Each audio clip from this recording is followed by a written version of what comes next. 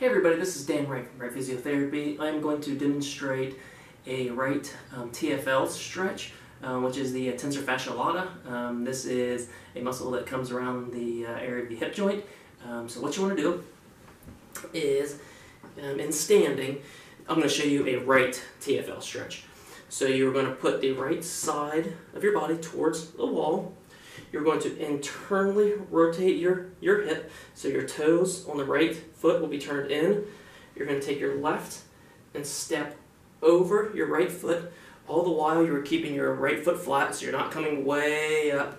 So the right foot's flat, you're stepping over with the left. And then what you want to do is, you're going to hold that position as your pelvis is square, and you're going to shift your pelvis towards the wall. And you're going to hold that for 30 seconds. You'll do that 3 times, again a couple times throughout the day. And that is a tensor fascia lata stretch on the right side. And that is it. Thank you.